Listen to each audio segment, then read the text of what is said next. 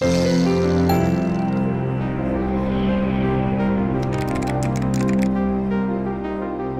any given day, I could be out in the field on a boat.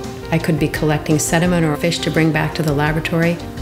I can be in the laboratory conducting experiments. I can be sitting down at my desk analyzing data as if I'm sort of a crime scene investigator, because it's always about a question to be answered. My name is Pinza, and I'm a project manager at Newfields Northwest in Port Campbell, Washington. Newfields is an environmental consulting firm.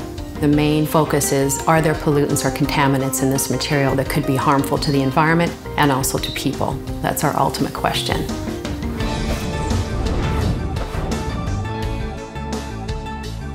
Typical studies that we run here at the lab, they're called bioaccumulation studies. And that simply means, can contaminants move from sediment or water?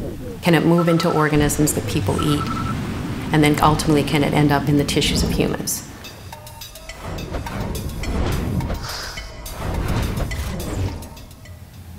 One of the bioremediation studies that we do here is we use fungi or mushrooms to clean up pollutants that are present in sediment. We will screen them to see which fungi is good at cleaning up metals, which is good at cleaning up oils. We have a library of over 200 different fungal species that we can choose from. In the case of mycoremediation, myco means fungi, we're using fungi as our remediation tool. Once you've cleaned up a site, you want to have your plant communities come back in and start to grow again in the soil.